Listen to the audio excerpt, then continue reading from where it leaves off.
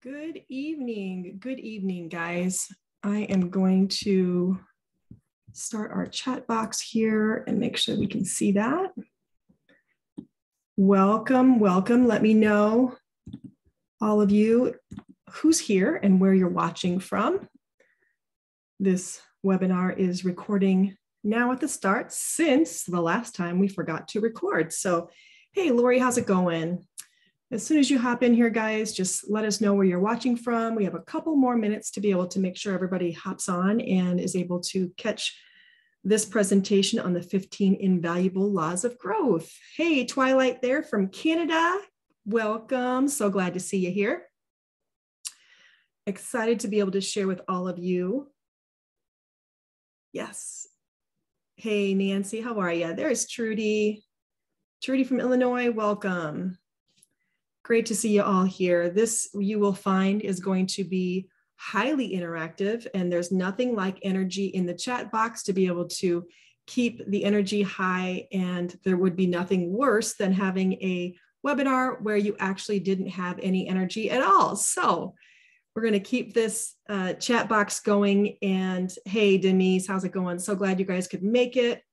I see Lisa's calling in or watching here from Alabama, and make sure that you're actually sending the message to everyone and not just the host and panelists, so everyone can see that you're posting comments here and be able to hear some feedback from you all. So again, like I said, we have one more minute before we get started. Welcome to everyone. Thank you so much for taking time to be able to learn and grow in this information session. Just an overview of the 15 Invaluable Laws of Growth from our favorite person and mentor and leadership guru, John C. Maxwell.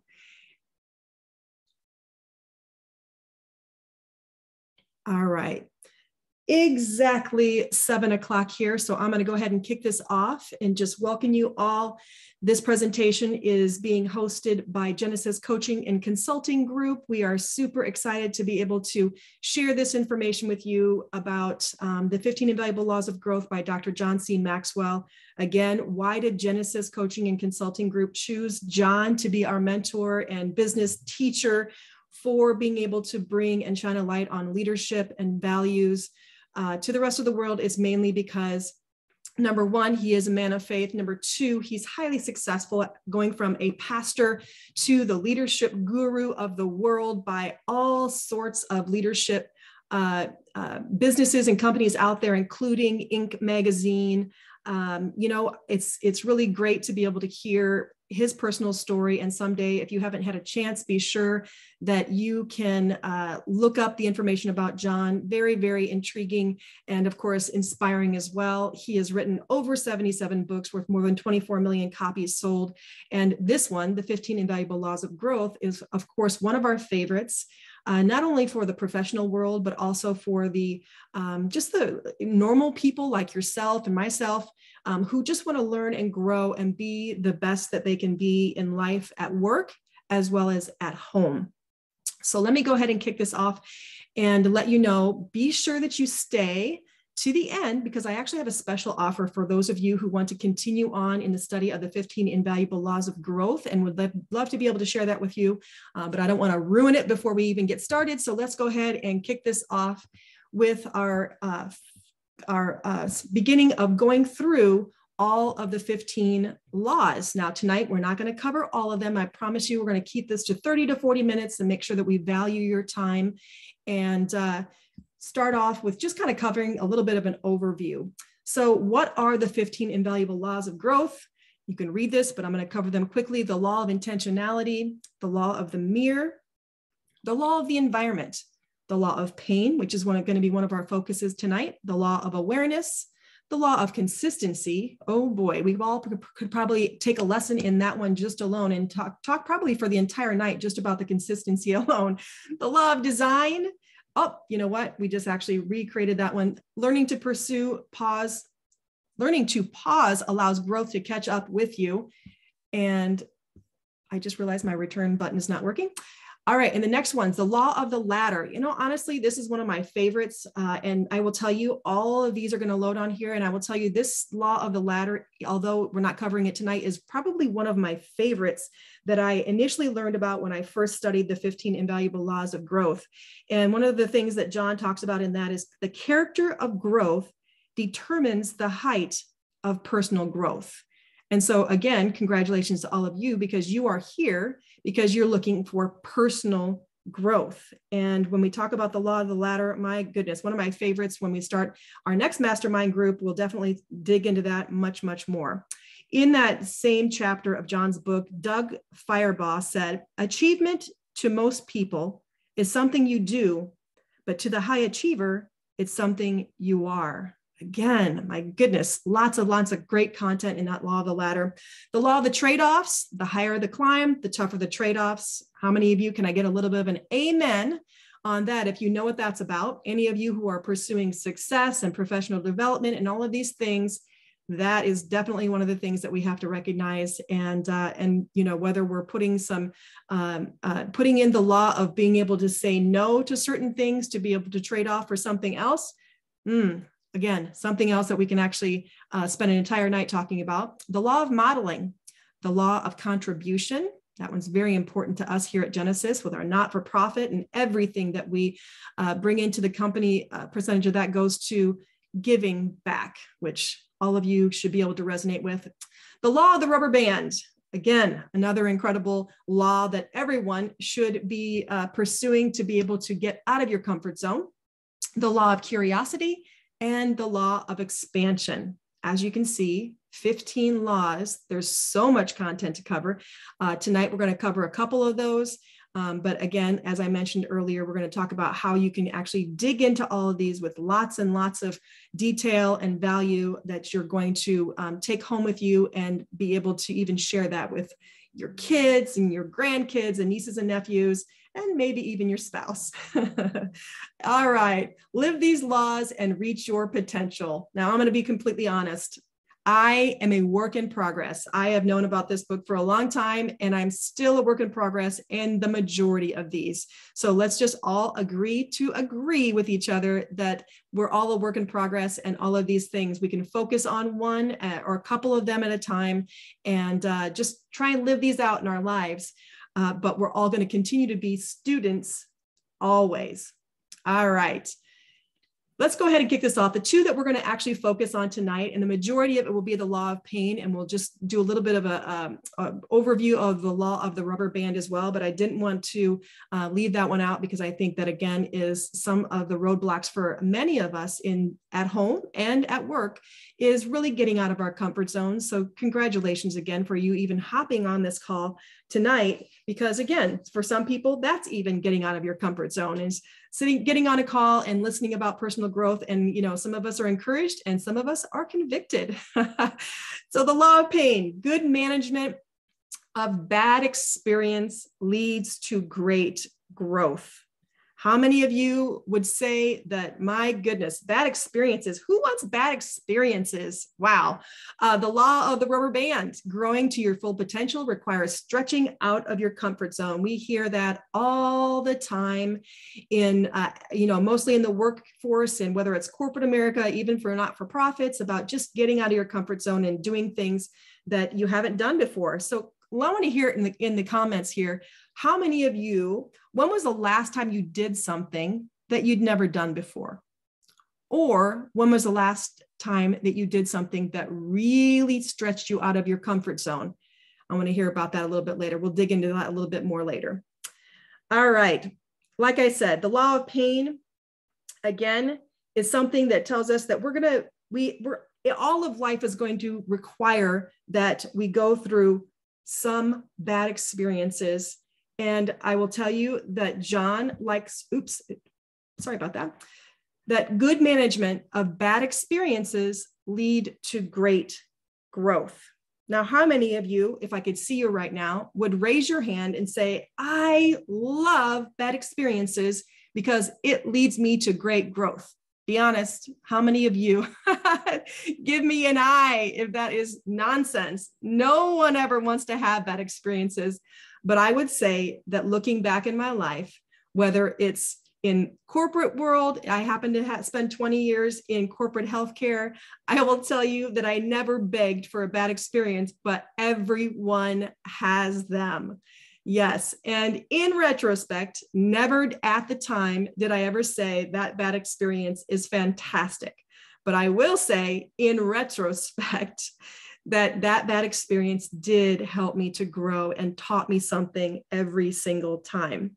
And truth be told, if we were really going to look at those bad experiences, we would actually say that most people, whether it's in, again, corporate healthcare, corporate world, or even in our personal lives, most people will resonate with the struggles that we had more than they'll ever resonate with the successes and the victories that we had. And unfortunately, that is the case, but it also is about how you handle those bad experiences will help you resonate with other people and sympathize with other people who are going through those same things. Now, I know that there's some people who may say and actually know that bad experiences, the pain is unavoidable and that you actually can learn and grow from those things. And even if you don't actually ask for them, that you can actually be a huge blessing to other people as you grow through them. And John likes to call this, there's several things we're going to talk about tonight, but, being able to learn from those bad experiences is where you recognize that pain is unavoidable, whether it's an uncomfortable situation, whether it's an unmanageable situation, any kind of bad experience that you can think of. Every time it will help you to grow. Every problem, John McDonald says, introduces a person to themselves.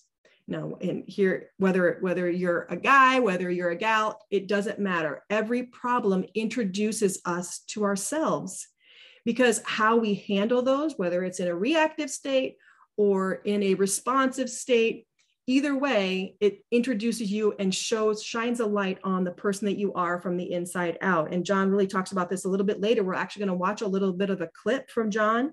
Again, something that you can actually expect if you decide, I want to move further into learning about the 15 invaluable laws, and whether it's through coaching or whether it's through group trainings and those kinds of things. We'll be watching some videos from the master storyteller himself, John Maxwell, as well as walking through the book and workbook and learning how to grow. And honestly, the bottom line with this law, for the law of pain, is that everyone has bad experiences and we can't avoid them. There are some people who run away from them as quickly as possible, but other people, those who embrace bad experiences or these troubles and things like that you run into out in the world or in your life, those people that embrace it, those are usually the leaders.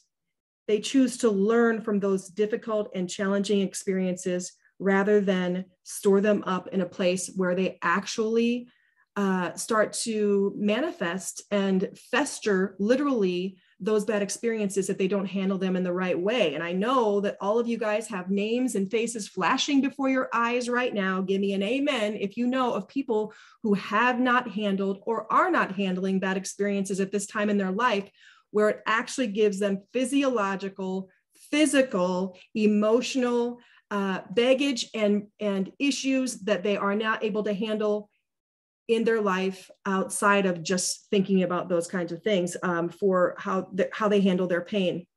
And I will tell you, some of those things are not physical pain. Some of those are things that they didn't handle in life, whether it was a bad experience at work, someone didn't agree with them, they got in an argument with their boss, whatever those kinds of bad experiences might be. For me, in my personal life, I will tell you, one example that happened to me is because I love speaking, I love keynotes, I love, just providing value to people in trainings and experiences that I've had. One of those was actually at one of the first speaking events that I had agreed to provide for a company. And I will tell you, as much as I prepared for that speaking event, the craziest thing happened to me in my early stages of speaking. And in that preparation, something happened on that stage, and I literally forgot what I was going to say next, forgot what I was going to say next. And those of you who know speaking in public for some people is like, they'd rather die than do that, right? But for me, because I do love it, that pause, it was maybe 15 or 20-second pause, was the most uncomfortable thing I've ever experienced. I think pretty sure I was having hot flashes. My heart was beating out of my chest. And I thought, where was I going with this thought? Again, you can agree, bad experience. Write that in the comment if you get what I'm saying. That happened, but I will tell you, I couldn't get over when this was done. I literally had people saying that pause, if you felt like that was uncomfortable, we thought, oh my goodness, it was a powerful pause after the statement that you made before for us to really sink in and think about that. So that pause actually gave more power to what you were talking about than if you would have went on and carried on to the next thought. And so there you go. There are times when bad experiences can actually turn out for good. Again, I'm going to repeat, those of you guys who are making comments on here, be sure that you're choosing everyone and not just the host and panelists so that everyone can see your comments, because I can see that everyone can learn from what it is that you're saying. So be sure that you're choosing to send your messages to everyone. But anyway, let me go ahead. I digress. One of those things, again, that John talks about in this law of pain is about pain files. Now, what does he mean? Like, you can picture a file cabinet, and he doesn't mean that actually it's a physical file cabinet, but he said, in my heart, I store up lots of different pain files, is what he calls them. One of them may be the pain of incompetence. I should have seen that coming. Or the pain of financial loss, if I could have gotten that back. Or the pain of not being number one. I would be at the top if it wasn't for ... Oh my goodness. Lots of us can think of how to fill in the blanks with that. Or the pain of change. What are they doing? They should have listened to me, right? The pain files that he's talking about here is one of those things where it's woulda, shoulda, coulda, right? How many of you give me an amen if you understand the shoulda, coulda, woulda thing that can keep people stuck in a place where they do not want to be and not making forward progress in their personal and professional development, so that they can attract the people into their life that will help them go to a place of accomplishment, forward progress towards goals, whether it could be a family's dream of what they want to be able to do, whatever it is. But sometimes people get stuck in those pain files of woulda, coulda, shoulda, and they lose the ability to be able to move forward from that. And so John talks a lot about that in this chapter and in his video, and I'm anxious for you to kind of see a little bit more about that. The other thing, living it, the law of pain, live it. Do you become bitter or do you become better when things that you don't want to have happen to you? Bad experiences, arguments, fights, bad boss, all those kinds of things that can happen in life. My goodness, we could probably write up an entire dry erase board of all the bad experiences that could possibly happen in our lives or already have. And if they haven't happened to you yet, they're going to. But he talks about this choice is really ours to make. And I love to be able to, personalize this, because this is the same for me as it is for you, that we all have to ask ourselves, is this making me bitter or is it making me better? And again, we could talk all night about this, just one step, but how to turn pain into gain. Positive life stance. John talks a lot about this, and he's going to talk a little bit about this in the video that you're going to watch at the end here. But some people, when they have this, these files where they cannot get past these things and they get locked up in those things, it's because of the life stance, or I like to see it as the lens that they view life through. If someone's stuck in those woulda, coulda, shouldas, or if you're going to get bitter instead of better, that lens that you view all the circumstances and things that come into your life is going to be clouded with negativity and things that will hold you back from being and becoming all that you want to be. But as you have a positive life stance and you say, you know what? I can learn from this. I can grow from this. Those are the times where you actually will see clearly through that lens where you're trying to go. And of course, obviously things are hindsight's 2020. There's plenty of things I will tell you, as I mentioned earlier, that happened to me that I am definitely a work in progress, but that positive life stance or negative life stance is always going to either give you clarity or taint what it is that you're looking at. Neil Donald Walsh says, and John quotes this in his book, life begins at the end of your comfort zone. And that means even in this instance with this law of pain, is getting out of your comfort zone sometimes is about being able to see and embrace, like John says here, those values of bad experiences so that you can grow from it and not just sour from those experiences. And of course, obviously making intentional good changes so that you can actually move forward quickly, and again, because it's a work in progress, you can either move quickly through it as you expect that you're going to be able to learn something from this. It's always going to be able to help you to move through those things very quickly. All right, I want you to share in the comments, honestly, if you've had a bad experience, that you were able to actually use that bad experience as something that wasn't a setback, but actually helped you grow from being able to experience that. And obviously in the first 24 hours, in the first 24 hours, let's say you didn't have that growing experience, but as you were able to sit back, and if you're willing to share something that you've learned from that was not necessarily in the first time it happened, that was a bad experience, but later on you were able to learn from that, hey, be bold and courageous. Share that with the people that are on here. I'm pretty sure we have 20 something people who are on here that they actually learn from those bad experiences. I love that we can learn from each other. And like I said, whenever you learn in anything that is trained on by Genesis coaches, you're going to find that we love to work together, learn together, grow together, and interactive is all we do here. All right, let's see here. The one thing that I will tell you also is, I heard one of our mentors say before is that, this part about what John's talking about, what you focus on is truly, truly how you deal with painful situations. And when John's talking here about the law of pain and lead it, how do you apply this law to your life? And, what you focus on, you find. What you focus on grows. What you focus on seems real, and ultimately what you focus on, you become.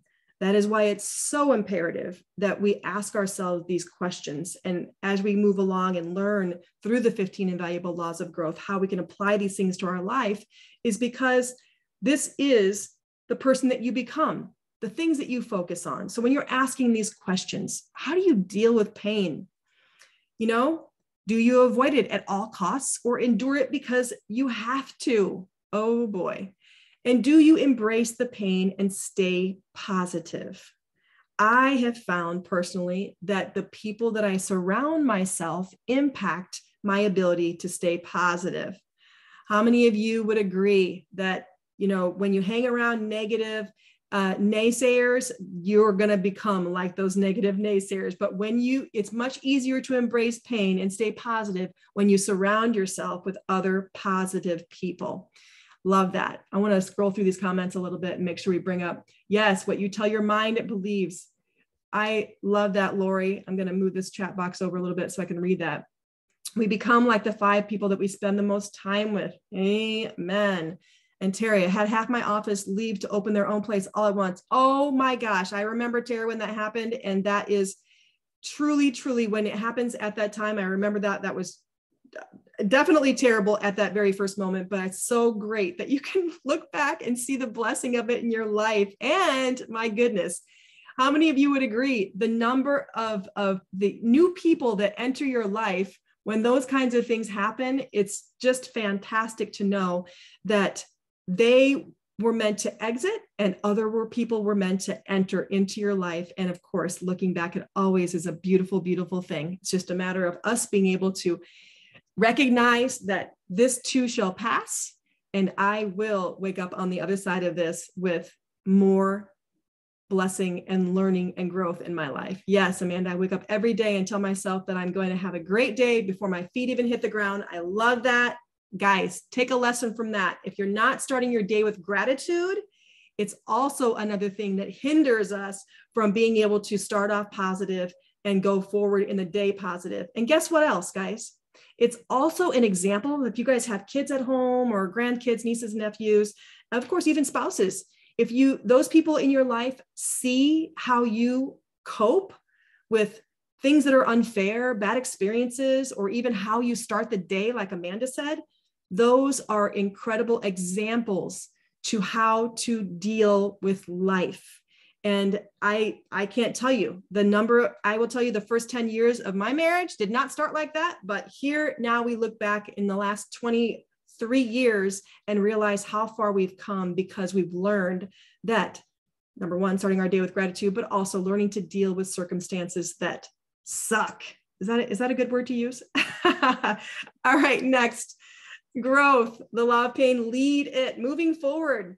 This is a great way. Some of you work with teams, some of you work closely with the family. Moving forward, getting the input from others. This is a great way if you're willing to hear the good and the bad. It's a great way to learn and grow from others, how you handle challenging times, how you handle challenging people, how you handle the bad experiences that happen. I don't care if it's going through the drive-through and spilling your coffee all over your new outfit that you just bought. Those are bad experiences, but they're also things that maybe you're not learning something actually, intellectual from it, but you're learning how to cope and to put on a smile, go change your clothes. Or if you're like me, you just go wear your clothes like that to work and not really even care. But having the positive attitude. Yes, Jeff, perspective is your prison or your power. Amen. That is so true. And again, perspective about things like that happen and whether or not you're going to embrace it or you're going to become that bitter person that no one wants to be around. So very good lesson there. Now, I want to go ahead and move forward. As I mentioned, I want to make sure I'm not keeping you guys on here too long, but there is a 5-minute video. I just want to preface this with, I'm going to fast forward through to about 11 minutes. This is John sharing a story about a bad experience that happened to him, taking a gun that was a gift given to him, by the way. A gun given to him, took it to the airport, ended up in jail with his mugshot and everything else, which it's really funny, but we don't have the time to be able to watch the whole thing. But you can, by the way, if you decide to bring yourself and maybe a team or friends to this full mastermind of the 15 Invaluable Laws of Growth. But I'm going to start us off after he shares that story. And he, like I said, he is just a master storyteller, and you're going to enjoy this. Oops, if I can find my cursor. Here we go. In pain, there's a lot of lessons to learn. And I learned a lot of lessons from there.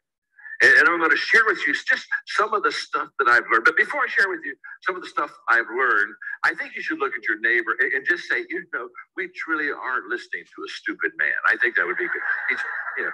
He's our friend, but he isn't very smart. You know what I'm saying? So here's what I know about bad experiences. Tell me if you relate to this. Raise your hand if you believe that. Everyone has bad experiences. How many of you relate to that, huh? How many of you have a bad experience you're going through right now?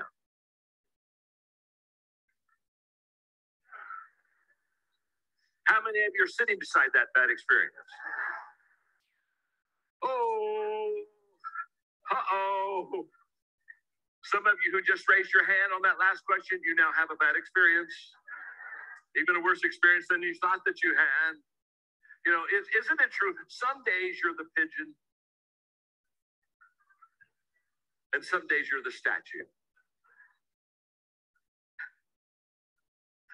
That's so good, isn't it? I just love that. What was John known for when he died? Well, the pigeon statue quotes what he was known for. I remember in 2008 when the economy really went bad, and I sat down and I wrote a speech on how to do good when things turn out bad. And it became a huge popular speech. And probably for 3 years, 2008, 2011, everywhere I went, people say, do that how to do good when things go bad speech. What were they wanting? They were wanting to get some hope because everybody was going through, many people were going through great financial distress. So everybody has bad experiences. We're experiencing it. And if you don't have one right now, just guess what? I got good news for you. You'll have one tomorrow. Because that's the way life is, isn't it? I mean, life is just that way. And what we do with that bad experience is really who we become. And that's kind of the theme of this law. So anyway, everyone has them. The second thing I would say about bad experiences is no one likes them. No one likes. I have never run into a person and say, you know what? I get totally motivated by bad experiences. I mean, there's just something that is endearing about losing my money, losing my health. I mean, oh my gosh, if I could just have a bad day, it would really be a great day.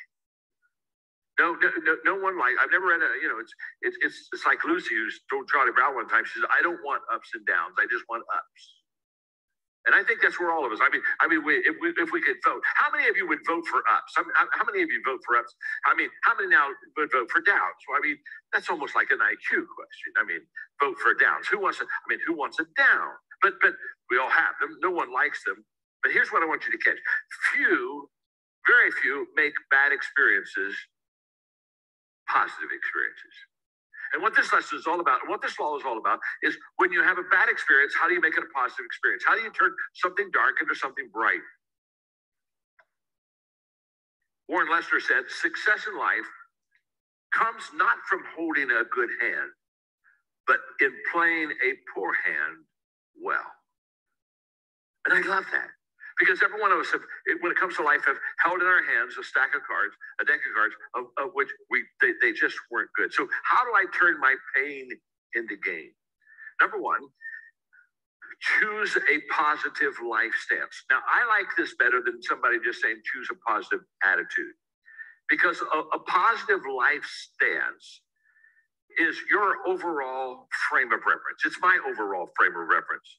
In other words, it's a set of attitudes, it's a set of assumptions, it's a set of expectations that people have about themselves and about their world. And so a positive life stance means that I have a positive set of expectations and assumptions about my life.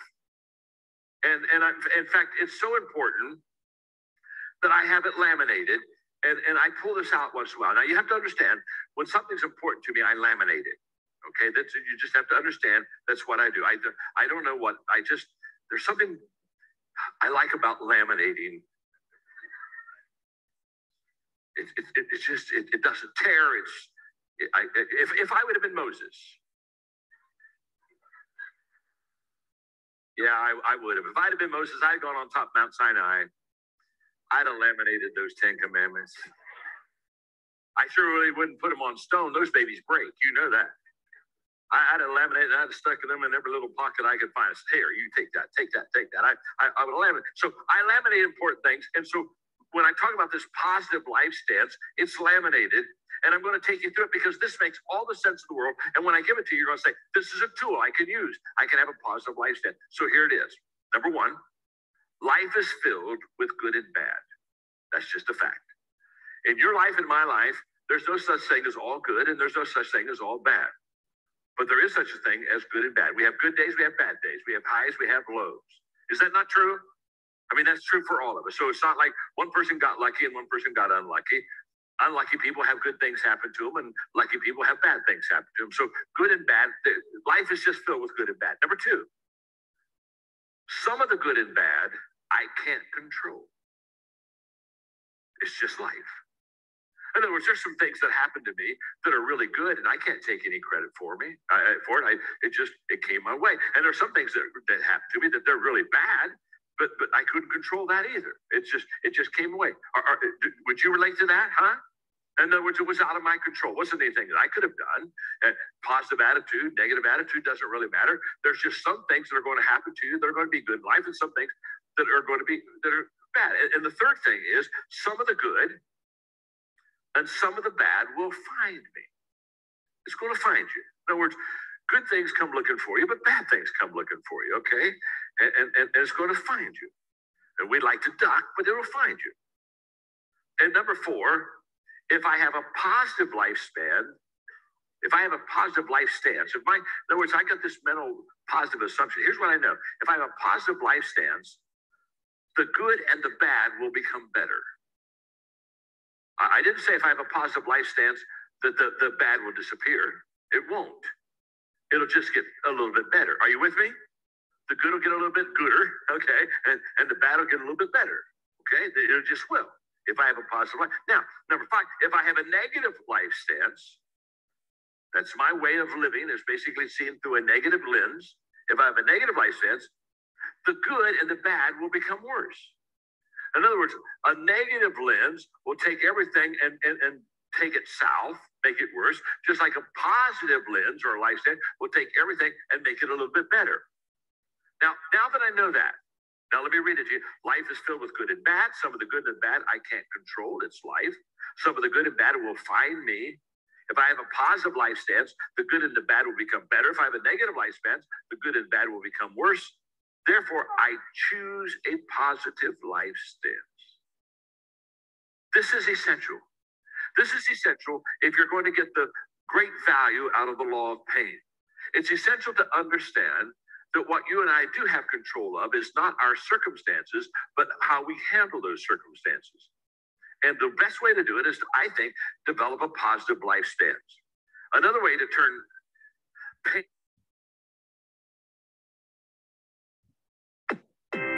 All right. How many of you want to intentionally choose a positive life stance? Wow. Love. This is why I follow John. This is why Genesis Coaching and Consulting Group has this as our backbone, is because everything that he shares is of utter value at work and in life. You know what, guys? I am going to go through this quickly because I said I was going to make sure that this was around 40 minutes long, so I'm not keeping you here all evening, but I do want to cover a little bit on the law of the rubber band. Growth stops when you lose the tension between where you are and where you could be. Wow. I'm going to leave that on here so you can write that down. Growth stops when you lose the tension between where you are and where you could be. How many of you guys know someone in your life, at work or at home, that binge watching Netflix and those types of things are where their life is on a continual basis, where you don't see any type of the complacency sets in, the maybe even sedentary life sets in, I just don't have any interest whatsoever of keeping that taut tension between where I am and where I want to be. My goodness, how attractive is that to other people? What kind of people are they attracting into their lives? John says that if we're growing, we are always outside of our comfort zone. Never get comfortable. As soon as we get comfortable, we are complacent, and we are fatiguing every muscle in our body that atrophies in our brain, in our bodies, because of no tension between where we are and where we want to be. And so, yes, oh my goodness, these comments, never get comfortable. And yes, there are a lot of people who are complacent. And, think about it. Are they somebody you want to spend a lot of time with? You guys are on this call because you want to have personal and professional growth. So congratulations. That is not going to be ever you. I'm deciding that for you tonight. Oh, let me quickly go through these. The law of the rubber band. Few people ever want to be stretched. Of course, now we don't want to be stretched, but those of us who choose to are going to be the ones who actually will make forward progress. Avoid settling for the status quo. Again, same thing of not allowing ourselves to sit in on status quo and becoming complacent in our life, whether it's in our personal life and our professional life. Always, all these things are applicable. One of my favorite things I've heard said before is that God's gift to us is potential, and our gift to God is developing it. He gave each one of us, each one of you, Trudy, Jeannie, Amanda, Nancy, Lisa, he gave each of us gifts and talents to be used to be a blessing to other people as we grow into the person that we were meant to be. So his gift is our potential, and our gift is giving back to him is for us to actually develop it. Stretching is an inside job. Oh boy, definitely an inside job. Stretching always requires change, even for those of us who actually don't really like change. It's a necessary component to personal and professional growth. And is, of course, getting us out of our comfort zone. Stretching sets you apart from others. Wow.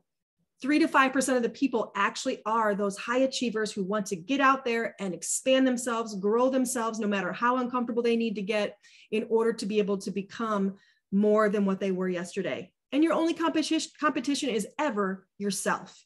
Stretching can become a lifestyle. Some of you have committed to making sure that every single day you can start your day with gratitude. And some of you decide that spending, 15 to 30 minutes of reading a book and growing, and, 15 Invaluable Laws is just one of the ones that I absolutely love. I love other authors as well. I just shared with our team the Energy Bus from John Gordon. Again, lots of ways to stretch and grow to be able to become, again, a stronger, more stronger leader, a more attractive leader. There are such a thing of being able to attract people into your life because of the leader that you're becoming at home and at work. Stretching gives you a shot at significance. My goodness, there's never a time where some of you may know some of the people who are leading not-for-profits or some big corporations or even some new small businesses.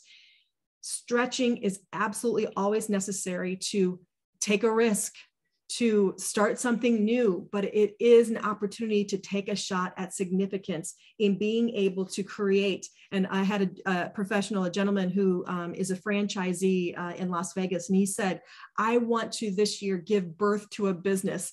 Isn't it like that? Giving birth. Well, that just in itself gives you a picture and illustration of stretching, but giving birth to something, it requires, in business world, requires taking risk, being able to learn and stretch and grow, bringing people along with you. But again, it is offering an opportunity at significance. He doesn't need any money. He's already very, very wealthy, but yet he still continues to learn and grow.